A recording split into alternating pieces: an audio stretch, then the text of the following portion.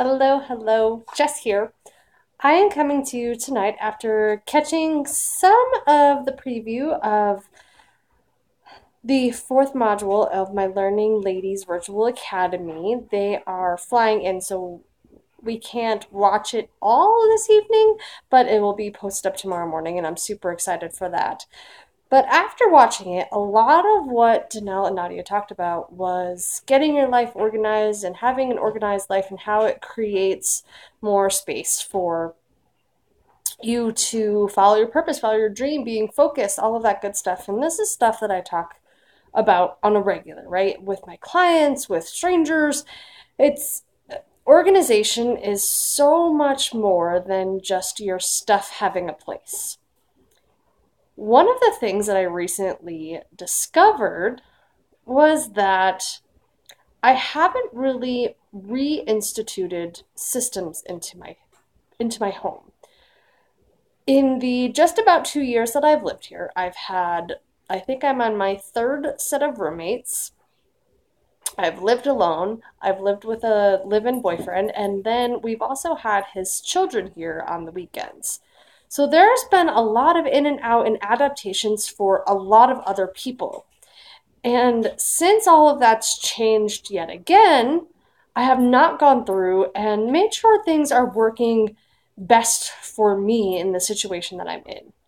One of the things that I think people don't understand is that while, yes, once you get organized once, it's much easier to maintain it, but there is some fluidity about organization, and it has to change with your life and what's happening. So if all of a sudden you end up with a lot more people in your home for long-term basis, or you have kids, or you move, things need to change to fit that certain circumstance. This is the first time in my entire adult life that I've renewed a lease somewhere. So that's also a new thing for me because usually I get to redo that every 10 to 12 months anyways. That has not happened yet. So I am going to practice what I preach. I'm going to, on my blog, every single week, go through one step of the organization process that I take with my clients. And the first one couldn't be better because it's something that has been coming up a lot lately of really just defining my values, my vision, and my goals. Now, my values, I'm 100% concrete in. My vision, I think I'm 90% of the way there. And my goals, I have them, but I think a few more need to be fleshed out. So I am going to practice what I preach, and I encourage you to do the same.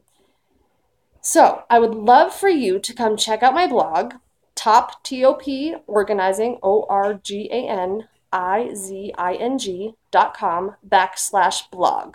First post is already up, and you can look forward to at least one post a week with pictures and stories and all of that good stuff.